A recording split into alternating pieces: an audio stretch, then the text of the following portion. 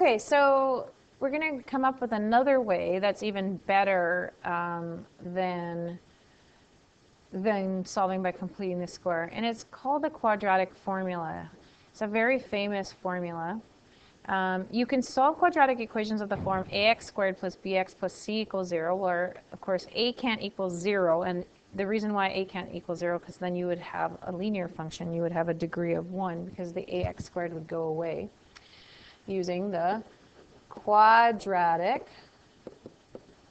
I'm just going to use formula. We mainly use it whenever a quadratic equation cannot be factored. Now, solving by factoring is by far the fastest, easiest way to solve a quadratic. But sometimes quadratics can't be factored, so we need a different method.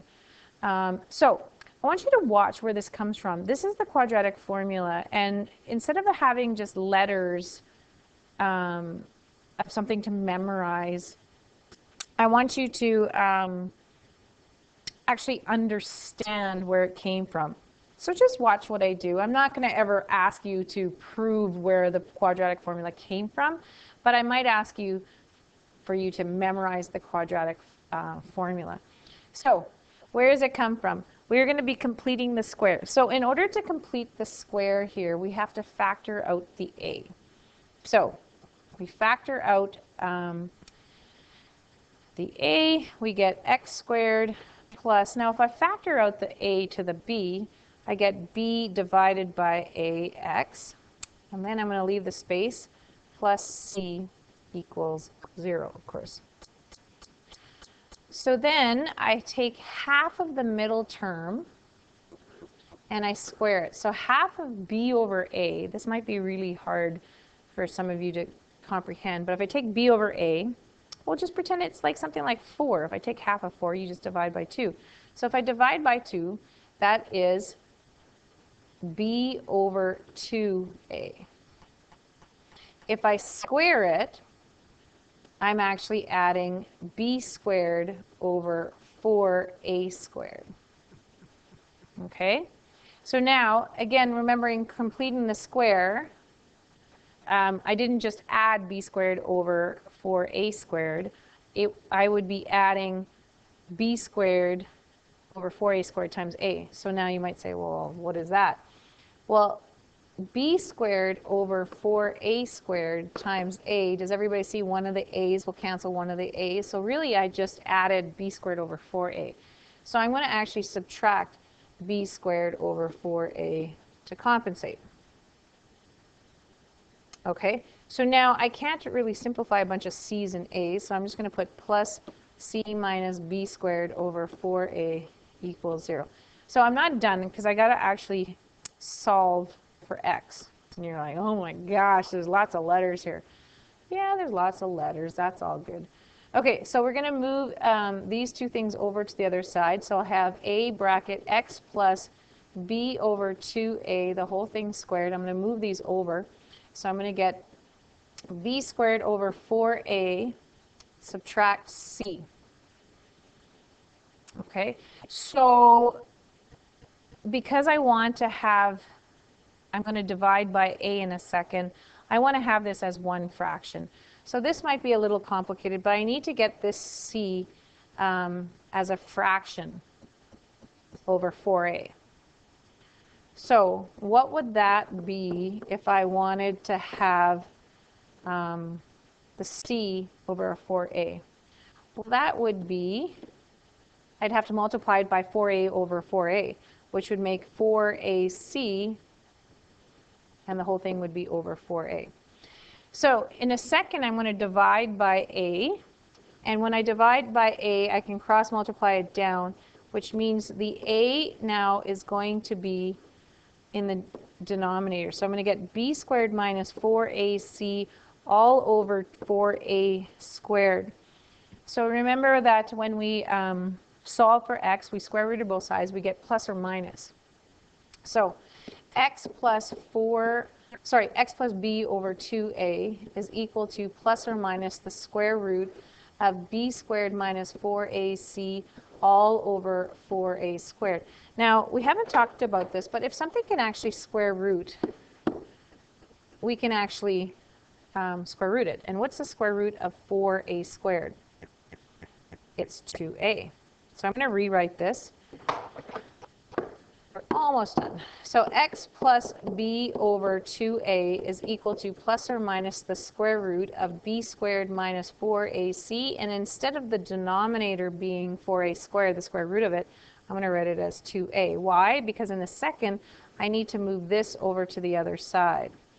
So my final thing is going to be minus b plus or minus the square root of b squared minus 4ac, and the whole thing is over 2a because I'm just combining the two fractions together. So this is the actual quadratic formula. So there's lots of different ways that you can memorize the quadratic formula. One of the formulas goes to the tune of Jingle Bells. I actually have one that I made with some of my students in the past. Just Google it. I'm not going to actually play it for you. You can play it yourself. Like I said, just Google quadratic formula song and you'll find a whole bunch of different things that comes up. So we're going to actually now use the quadratic formula. So example 1, what is the coefficient of x in the quadratic equation negative x squared plus 8x plus 6 equals 0? So what's the coefficient of x? Well, that would be 8. I'm just going to move this over so I can write it. Does everybody see it would be 8? Okay, so now we need to identify what the a, b, and c in the quadratic formula is.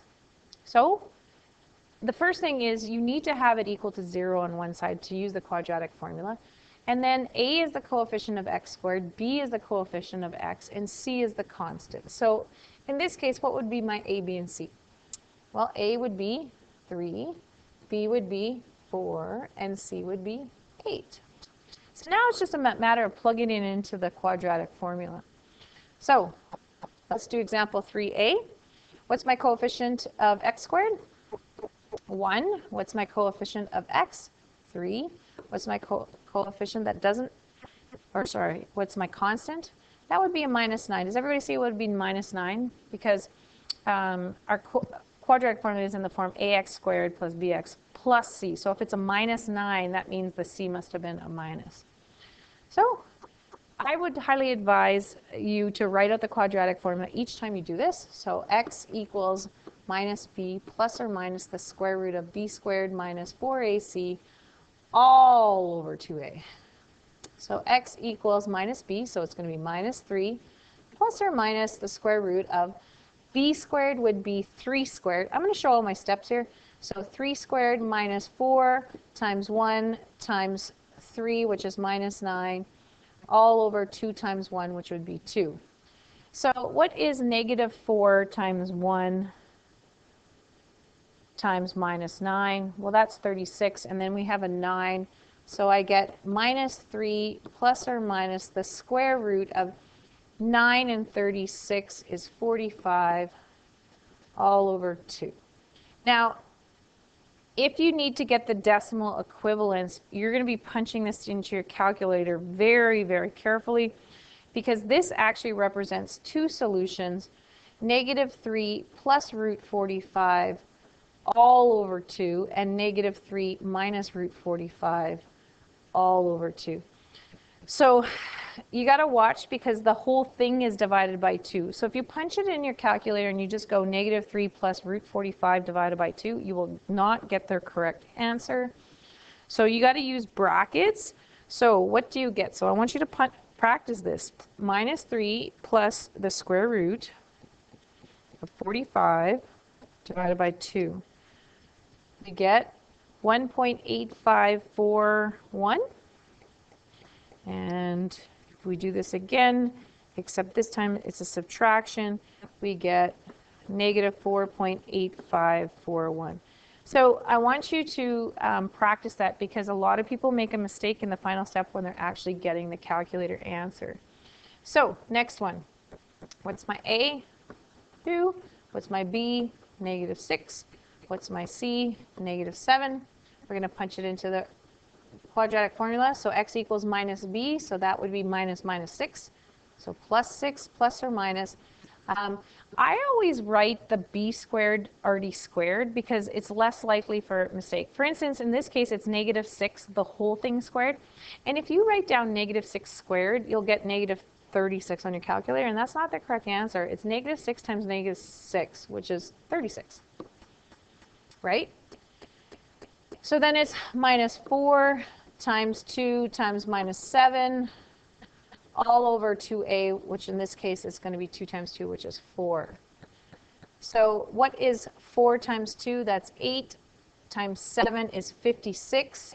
And 56 plus 36 is 92. So I'm going to get x equals 6 plus or minus the square root of 92 all over 4. So again, you get two answers. I'm not going to write out how I'm getting the two answers this time. I'm just going to punch it into my calculator. Let's see if you can get the same result. So again, you need to use brackets. 6 plus the square root of 92 divided by 4. I get negative 0.8979. Same thing again, but this time with a plus 3.8979. So make sure you're able to figure out how to punch this into your calculator. Okay, let's do the next one. Consider the quadratic equation -x squared plus 2/3 x minus 1/2 equals 0. So a quadratic equation is hard enough to punch in all this stuff into your calculator, never mind all the fractions. So hopefully somewhere you learned that we can get rid of fractions by multiplying each and every term by the LCD. So what would the LCD of these be? The LCD is 6. So what I'm going to do is I'm going to multiply each one by a 6. So -x squared plus 2/3 x minus 1/2 equals 0. And I'm going to multiply each side by 6. So when I multiply each side by 6, that means 6 is going to get multiplied to all three terms. So I'm going to multiply this by 6. So by 6, by 6, by 6, by 6. So what is -x squared times 6? Well, that is -6x squared. Now, when you multiply 2/3 times 6, the 3 and the 6 will cross cancel, and I'm left with a 2 times 2, which is 4. And if you don't believe me, punch it into your calculator. 2/3 times 6, you will get 4x. You should be able to cross cancel. This is the whole point of getting rid of the fractions here.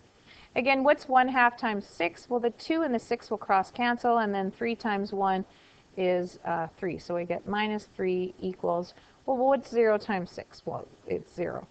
Now, I don't know. I don't like having A's as my negative. So did you know that you could just switch all the signs? That's an actual thing you can do. If you don't like the signs, instead of moving the left side over to the right side to get the signs changed, just switch all the signs. So for instance, -6x squared becomes positive 6x squared. Positive 4x becomes -4x. And -3 becomes +3. So now I'm going to punch it into my quadratic formula. A equals 6, B equals -4, C equals 3. So x equals minus b plus or minus the square root of b squared, which is 16, minus 4 times a, which is 6, times 3, all over 2a, which is 12. So 4 times 6 is 24, and 24 times 3 is 72. And 16 minus that, you're going to get a negative number. What does that mean?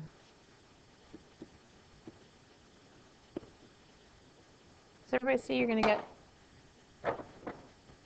a negative answer there? You can't square root a negative answer. So do you remember back when we were looking at the first section in this unit? Essentially what we're doing here is we're solving the x-intercepts. And if we can't find x-intercepts, what does that mean? In this case, it's no solution, but what does the no solution transfer to be?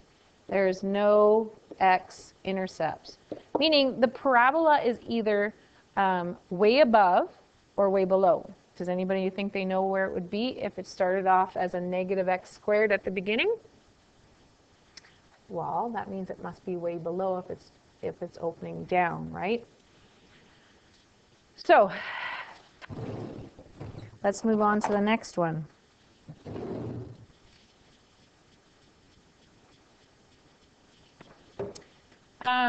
Notice that it's not a quadratic, it's in the form of a quadratic. So how would we actually do this? Do you remember back one of the other things where we let a equal x squared? What would this become then if a is x squared? This would become 2a squared minus 5a plus 2 equals 0. Now, does this factor? Let's try. So we get a 2a and an a and a 2 and a 1. And what happens if I make them both minuses? Hey, look at that. 2a times a is 2a squared. 2a times minus 2 is minus 4a. Minus 1a, it makes minus 5a. And minus 1 times minus 2 makes plus 2. So that means a equals 1/2 and positive 2. Remember doing this from the other unit. In order to get a product of 0, the factors are set equal to 0 and we solve. So I moved the 1 over, divide by 2, I got 1/2. I moved the 2 over, I got 2. But we're not solving for a, we're solving for x. So that means x equals, x squared equal. All right, so that means x squared equals 1/2 and x squared equals 2. Remember how we solve this? Square root both sides, we get x equals plus or minus the square root of 1/2. And if I square root the other one, I get plus or minus the square root of 2. Once we get to the unit on radicals, we are going to learn how to what's called rationalize the denominator. So we wouldn't leave the solution as the square root of 1/2. We would actually simplify it a little bit more. So last example here, Mark's rectangular garden measures 7 meters by 10. He wants to double the area of his garden by adding equal lengths to both dimensions. Determine the length to the nearest 1/10 of a meter. Show your work. So let's draw a diagram here. Normally it would have been a 7 meter by 10 meter, but he wants to add equal lengths to both sides. So that means I'm going to add x to both sides. I don't know how much I'm adding, but I do know he wants to double the area. Well, what was the area to start with? Well, what's 7 times 10? Well, that means the area was 70 meters squared. He wants to make it 140 meters squared now. So we're going to figure out how we're going to get 140 meters here. So again, we don't know how much we're adding. We're adding the same amount to both sides. And area of a rectangle is length times width. So that means my length is 7 plus x times 10 plus x. And that has to equal my new area, which is 140 square meters. So in order to solve this, I need to actually get this into the quadratic form. And the way it's written, I need to FOIL this first. So that would be 70 plus, if I do an outside, I get a 7x, and an inside, I get a 10x. So that means 17x. Last, I get plus x squared equals 140. Again, in order to solve a quadratic, we need to have it in the form ax squared plus bx plus c. So that would be x squared plus 17x. If I move the 140, I would subtract the 140 to the 70, which means I get minus 70 equals 0. So does this factor? At first glance, you might think it does, but it actually doesn't. because you think it's 7 times 10, and 7 plus 10 is 17, but there's no way that you could get a negative product here. So try it just for your own sake, but there's no way you can actually get this to factor. So, and the next lesson, actually, I'll show you how you know that you can factor or not later. If you've tried and you think it should be factorable, there is an actual a formula to figure out whether you can or not, but that's tomorrow's lesson. So, A equals 1, B equals 17, and C equals minus 70. So, X equals minus B, minus 17, plus or minus 17 squared minus 4 times 1 times minus 70, all over 2a, which would be 2. So I'm going to simplify inside the radical. So that would be 17 squared plus 280. So I get x equals minus 17 plus or minus the square root of 569 all over 2. So we need to actually, it says to round to the nearest tenth of a meter. So I'm going to do the first one, which is bracket minus 17 plus the square root of 569 divided by 2. And I get roughly 3.4. It says to the nearest tenth a meter. If I do the other one, it's the subtraction one. So I'll go back and retype it in with subtraction. I get negative 20.4 meters. Well, can you ever have negative 20.4 meters? No. So we will reject that solution. You need to show that you actually got that, but you need to reject it in the end. So what is the length, this length that I need to add? You could say, therefore, Mark needs to add approximately, because remember we rounded, 3.4 meters to each dimension.